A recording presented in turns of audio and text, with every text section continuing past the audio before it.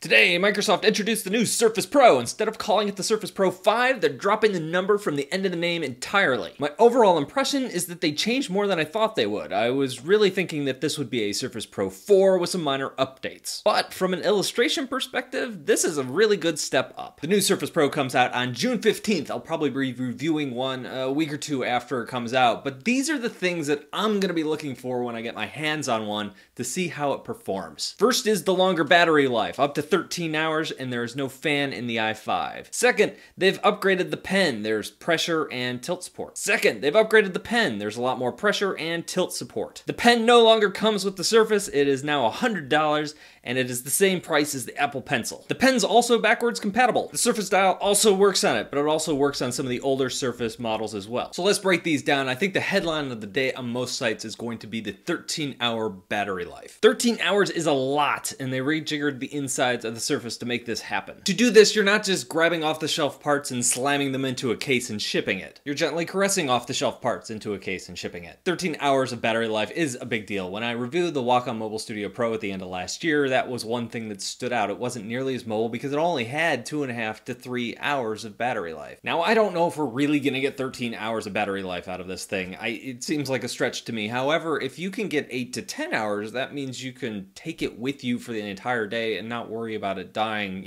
mid-afternoon. They also did away with the fans on the lower end models, the i5 models. Now, this is really curious to me. On one hand, I really like the idea of having absolutely no fan noise, having a silent computer. That's kind of cool. Not that the old Surfaces were really loud when their fans kicked in. The one thing that I am worried about is that as an illustrator, your hand is resting on the tablet. Is the trade-off going to be that you're going to have a much warmer screen, or you're going to have hot spots on the screen? So that's something I'm going to be looking for too in my review. Let's talk about the pen. We're going from 2,000 levels of pressure sensitivity all the way up to 4,000 levels of pressure sensitivity. We're also adding in the option for tilt support. I know that has been a deal breaker for many illustrators looking at the Surface. The lack of tilt on the pen has been kind of a bummer. Also, the pen itself is backwards compatible, kinda. You're able to use it on an older Surface, but you're not going to get the added levels of pressure, and you're not going to get the tilt support, but the pen will work. And the thing with the pen that I'm going to be looking for is just how responsive is it with that pressure. Also, there is some jitter that comes with these older Surface models, whether it's the Surface Studio or the Surface Pro, the Surface Book.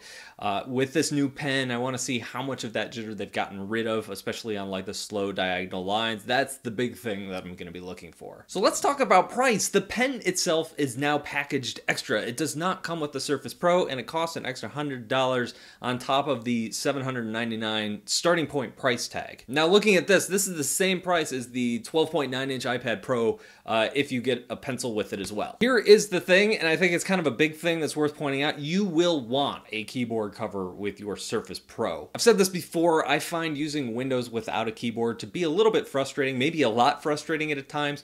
The Windows OS itself has done a good job over the years of refining itself, and you can use Windows really well without a keyboard. However, the apps that run on Windows, not so much. And really, it's a trade-off. You're getting a lot more powerful apps on Windows than you're going to get on an iPad, but at the same time, all that extra power and all those extra features means you need a way to move around those features, and a keyboard and a mouse really is still the best way to do that. On the iPad Pro, it's an accessory. On the Surface Pro, it's a necessity. That's just one dope track off my new album that drops next week. So why did they not include the pen with the Surface Pro? I have a couple theories. Theory one is that Microsoft is pushing to make the Surface line their premium line, and they just flat out don't care about competing on price anymore. And the Surface stuff is premium. Maybe not from like a horsepower standpoint, but from a design standpoint, these products are definitely really nice. I mean, if you look at the 13-hour battery life that they're talking about with this device, you have to make a lot of design choices while you're putting this tablet together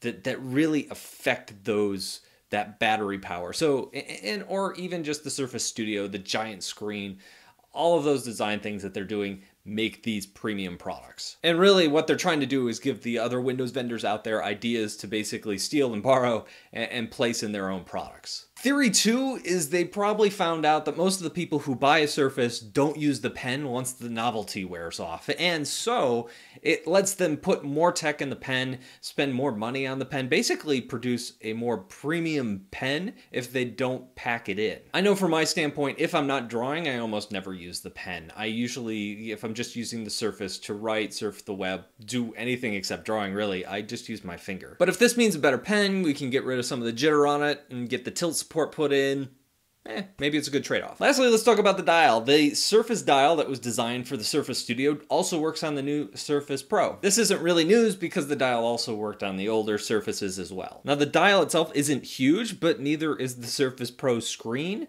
so it takes up a lot of space, a lot of screen real estate. On a huge Surface Studio that it was designed for, this is no big deal. On the Surface Pro, it does take up a lot of space. You can still use it off to the side, not actually on the screen. You lose some of the cool UI stuff, but you could do it for things like undoing or little features like that. All right, let's clean this up. I got a couple other points of interest that I'm not really going to talk about, but I thought would be worth throwing in here. First, there are no USB-C ports.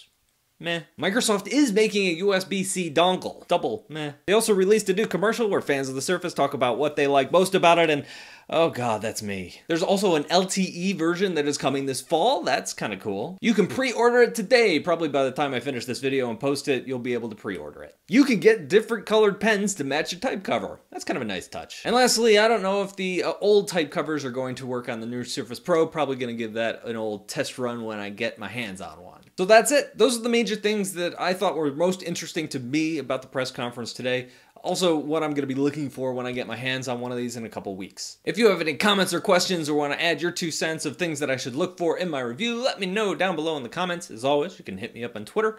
That's all I've got for today, and I will see you guys in a couple days.